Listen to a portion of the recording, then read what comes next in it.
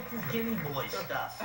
This is a true story. I was actually working in Las Vegas when the terrorist strike happened. In Vegas, stops for nobody. They still did shows. I was on stage that night. I was like, I don't even want to do this show. I say we all go down the street to the Aladdin Hotel and kick some ass.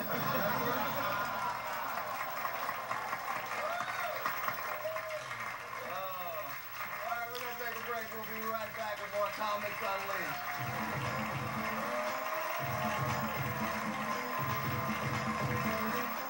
To find out how to be part of our studio audience, visit comicsunleashed.com. Closed captioning brought to you by... You know, I still can't believe McDonald's is serving breakfast all day. It doesn't get any better than this. Uh-oh, dead air.